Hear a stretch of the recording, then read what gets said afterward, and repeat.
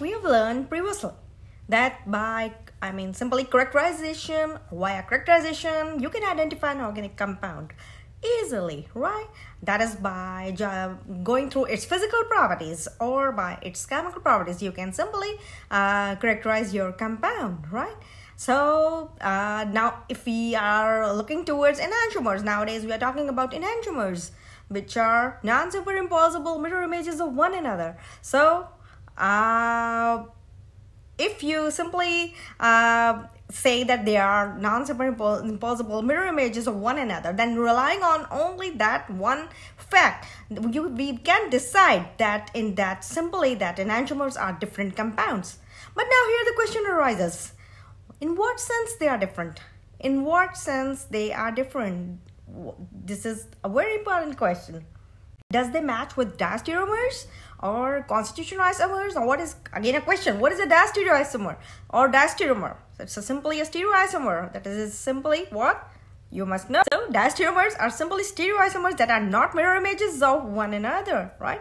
So either they are constitutional isomers or diastereomers, as we are talking about. So possessing what difference in their boiling points, melting points, densities, refractive index. These are all the physical aspects in which you can, simply characterize the compound, that whether they are having such properties. Answer to this is no, a very big no, as simply enantiomers hold identical melting point, identical boiling points, identical refractive indexes, right? And of course the same index, same IR spectra, and with what type of compounds? With achiral compounds. Now in my previous lectures I've explained you what are chiral and what are achiral compounds. I am Professor Dr. Mchem from Dr.Mchem Institute of Chemistry, University of St. Jamshoro, and I'm very much here again with a very interesting physical property of our enantiomers called optical activity. What is optical activity? It's a very important topic, and it's a very interesting topic. I hope you will like it. For that sense, let's check out the boiling point, density, refractive index, and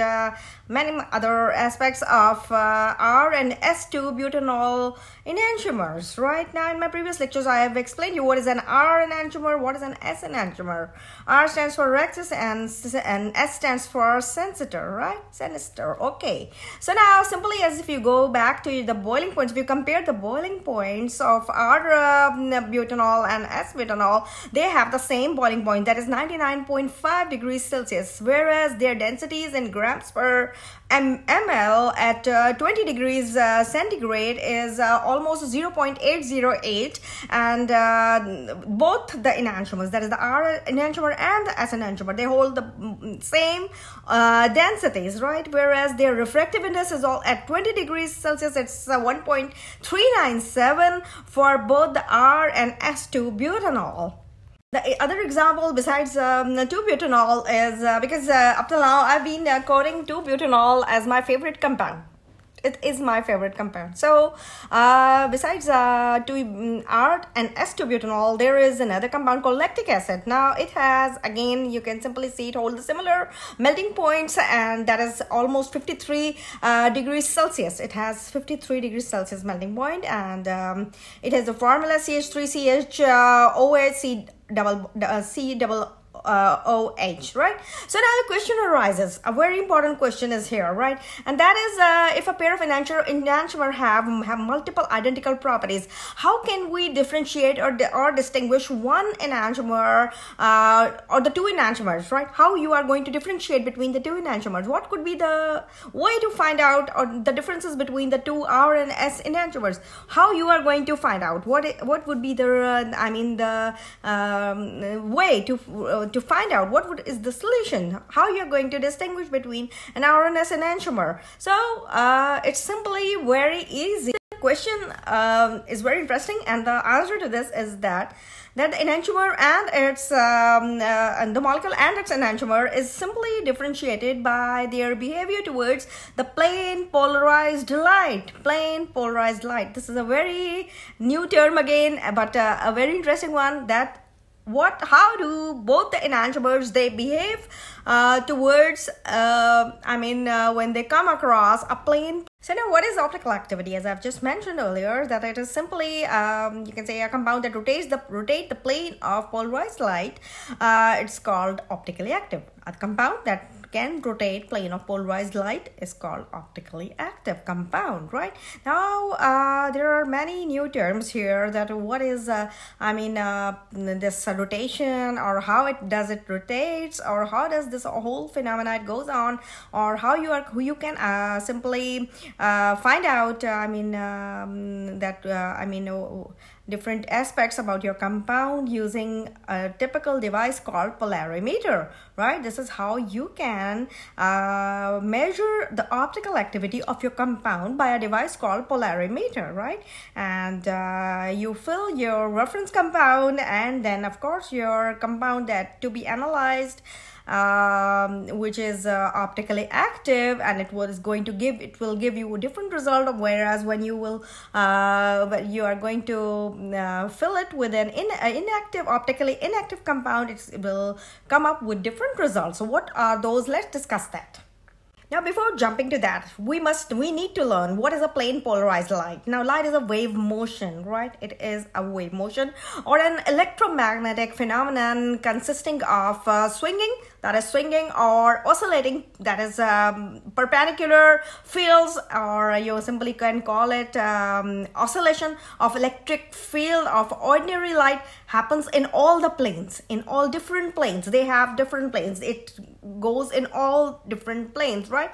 And that is of course perpendicular to the direction of propagation, as I will show you in one of the figures right now.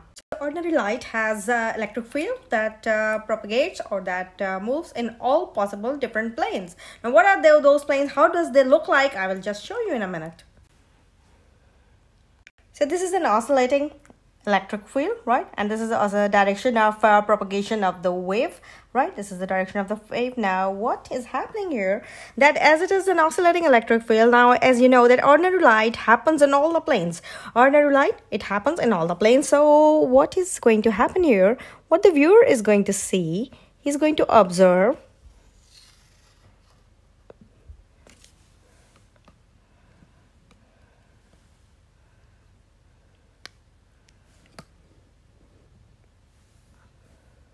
would be the end-on view of planes of the oscillations. These would be like this, simply, as I just said, in all the directions or in all the planes. As we are just talking about the ordinary light right now, how it goes on. Simply, it has electric field that is oscillating in all the possible these planes. Now here, for my convenience, I've shown only the 4 planes. Only 4 planes I've shown here.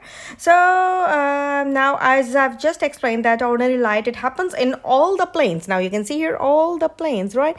So as perpendicular to the, and what are these? These are perpendicular to the direction of propagations, as you have seen in the this figure, that they are perpendicular to the direction of their propagation, the way they are propagating. As it is wave, it is, and thus this same is applied for the magnetic field. Whereas when the light that oscillates in only one plane is called the plane polarized light. The light that oscillates in only one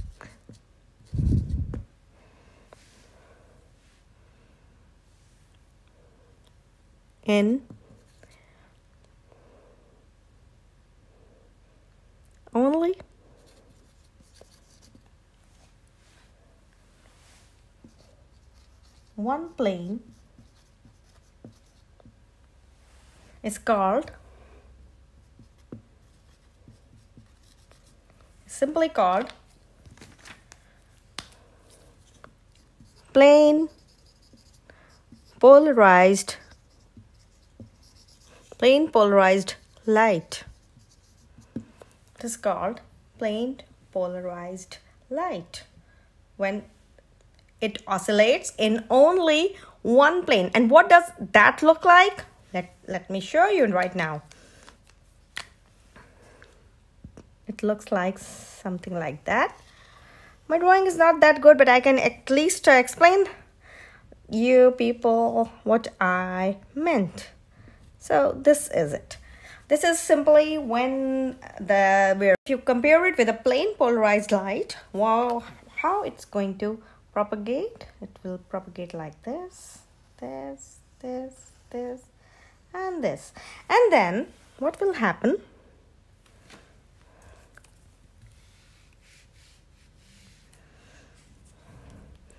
What the viewer will see, what he will observe here is simply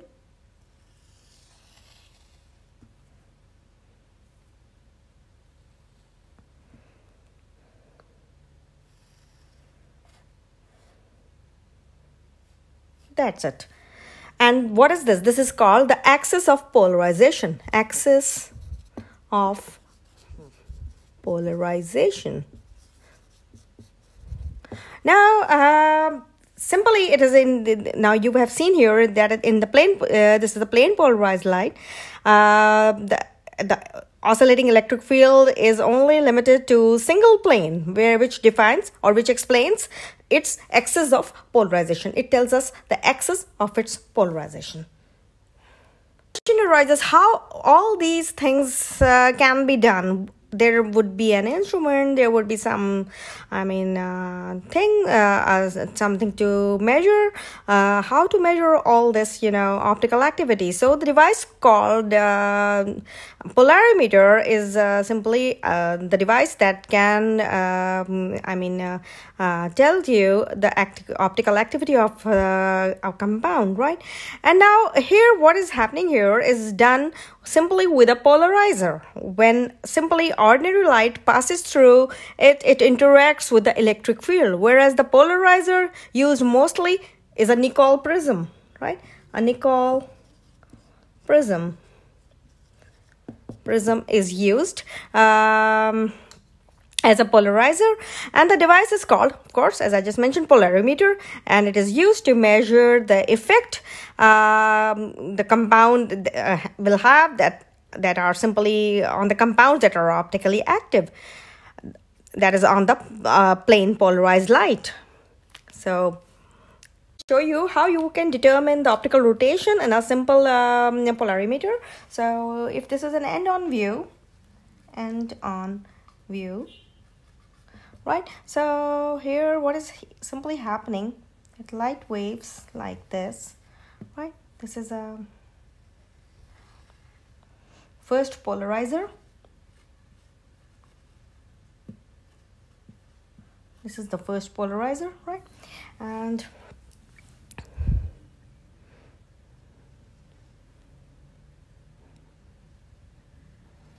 if it passes through this, right?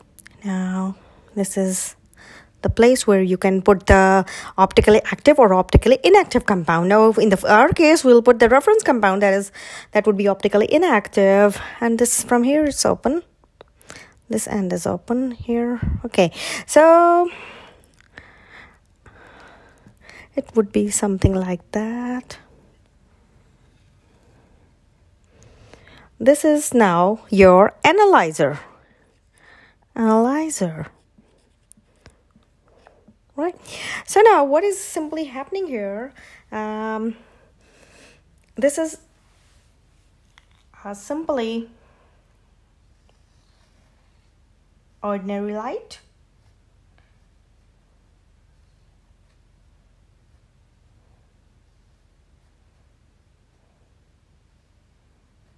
this is simply this is the you can see a tube of polarimeter, and it is filled with an optically inactive compound. Now here, if you have an optically inactive compound, I will write it down for my viewers, inactive compound. This is our first case. If you fill this much chamber with an optically inactive compound, and what is going to happen? Or you can simply, you can fill it with an optically inactive, or you can leave it empty. The axis of the plane polarized light and analyzer would be parallel. Now, what is happening here? That here,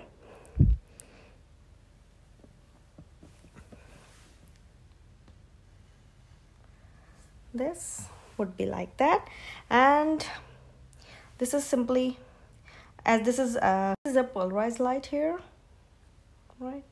This is a polarized light, and here again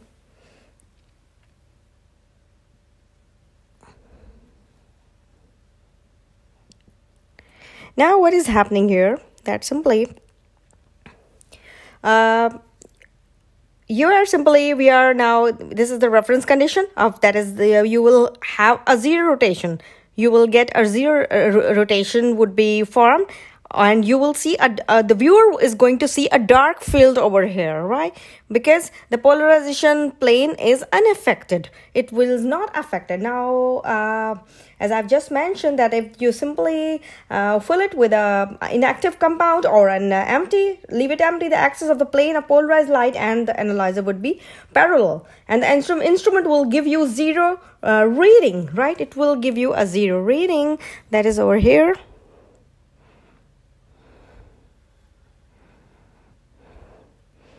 It will have a zero reading over here, right?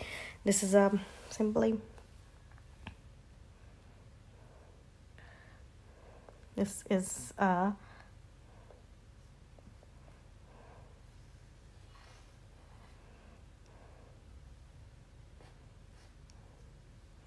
this is simply a polarized light, right? Which I've just mentioned, but I draw it for you. Polarized light. This is a polarized light. So now here what is happening here, that polarization plane is unaffected. As for example, I just make it here, how you will see it, it would be unaffected.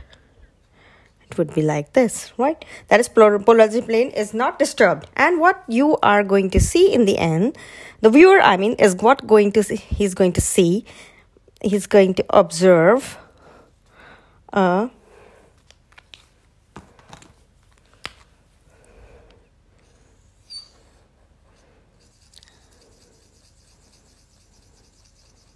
he's going to observe nothing but a dark field, as no light passes through. Dark field. Dark field will be observed where. So now next, the polarized light is passed through, and optically what will happen if you have an optically active substance? Now this was optically inactive, right? This was inactive, so you got this result, right? Whereas and you have seen that the maximum amount of light is not passing through, so till the observed, till what will be the observed by the viewer. Whereas if the polarimeter has an optically active compound, rotation of plane polarized light will be observed. Now there would be a rotation either in the it will be rotated to the left or to the right. The reading will be towards the left, numbers or the right numbers, right? So the movement would be either towards right or left. Next here is an ordinary light here, right? If this is an end-on view, this is an ordinary light. Simply, it propagates in again all directions.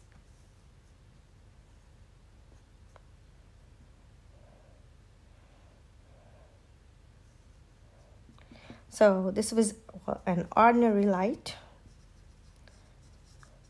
right? Okay, so this is again a polarizer. It's a polarizer, and the next one is an analyzer. Analyzer. It's an analyzer. So now what is happening here? That what is happening, that the polarized light is passing through an optically active compound. Now we have filled it with an optically active compound, and we have observed with what would be the rotation. Observed rotation would be alpha, with an observed rotation alpha. This would be alpha. So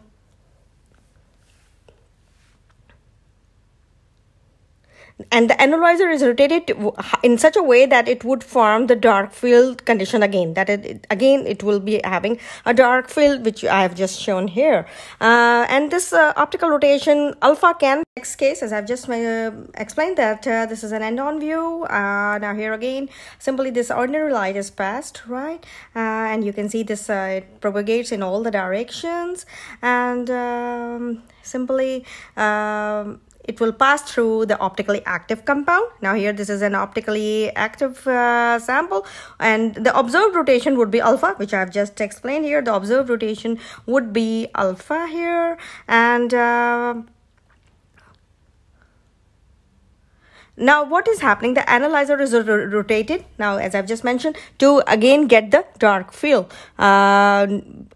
So the optical rotation alpha will be now be kept in our mind and will be read from the calibrated scale on the analyzer. Now there is an analyzer in which is calibrated, and that would be read from that easily. Now this was something very interesting, and I think you have followed this, and this is the dark field that is obtained again after it's been rotated, right? Rotated to what? Rotated this analyzer to at what angle? By an alpha, that is alpha equals to optical rotation. So you got again, the viewer is going to see a dark field. Dark field will be observed. So, and you always keep this in mind that the observed, whatever the rotation is, it is always reported in the degrees. And of course, the dimensions are degrees, mLs, grams, inverse, decimeter inverse. So this was something, about how the polarimeter it works. Now, how you are going to measure the optical activities of enantiomers, I will explain you in my next session. I hope you have found this figure interesting, and you have seen the working principle of polarimeter, that how it works, and how the analyzer, and what is the difference between a polarizer and analyzers, basically. Simply, you have seen here easily that we have measured the optically active compound and an optically inactive compound with a polarimeter, and what is simply it is basically the two polarizers, right? And the sample is evaluated, is the sample to be evaluated is placed in the light beam between the two polarizers, and because the optical activity, it always varies with wavelength, that is color of the light. So that is the monochromatic light, that is light of a single color, is used to measure the optical activity, and that's why we use the yellow light, that is the sodium D line with the wavelength of 5893 degrees angstrom in such type of experiments. A very interesting thing, that what is optical rotation? It is simply the amount of degrees alpha or number of degrees alpha that you can say analyzer must be moved to regain back the dark field, and that is called the optical rotation of the sample. And if the samples, it's simply what is happening, that if it rotates the plane polarized light to the right direction or clockwise direction, the optical rotation will be given a plus sign. It will be a plus sign. If it's clockwise, sorry, I will write here clockwise. If it would be rotated and would be clockwise direction, the optical rotation is given a plus sign. And such a sample is called dextrorotatory. Dextrorotatory, which is again a Latin word, dexter meaning right. And if the sample rotates the plane of polarized light simply to in the opposite direction, that is not in the clockwise, anti-clockwise direction, the optical rotation is given what? It would be assigned a minus sign, and you call it what?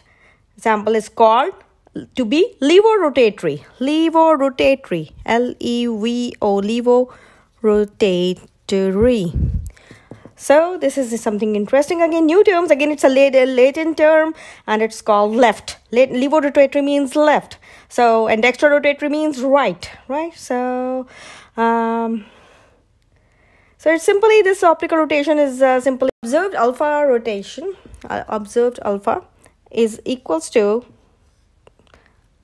alpha CL. Now, simply what it is, this is simply an observed optical rotation, and it is proportional to the number of optically active molecules present in the light beam. Now, how much particles were there in the light beam, it represents that, right? So thus alpha is proportional to both the concentration C. Now, what is this alpha equals to? I will just tell you. Alpha, yes, equals to alpha CL, where C is the concentration and of that typical optically active compound in the sample, and then L is the length of the container in which the sample was there placed, right? It's the length. So L is the length, and C is the concentration of that optically active compound. So whereas this constant of proportionality is this one. This alpha is the constant proportional, and it is also called specific rotation. Now, these are again, new terms. So that's why I'm not jumping into them, the new specific rotations. What is a specific rotation or what it is? These are again new terms. So I thought that I must discuss these things in my next video, because it's getting longer and way too long to understand by, again, my viewers, because my viewers are, not getting the lectures as I have hoped them to be. So, I hope you have followed a little bit about this today's lecture, how it goes on, what is optical activity, right? And what is a polarimeter, what is a plane polarized light, what is an ordinary light, what are oscillating electric and magnetic fields, and how you can measure the optical activity, and in which device you measure the optical activity. What is the name of that measuring optical activity device? It's called a polarimeter. Which consists of basically two polarizers, and a sample is placed in between them, between the light beam of the two polarizers. So it was something to do with that. I hope you like this video and you will learn from it, and you will definitely get some help. It would be helpful to you. So thank you very much.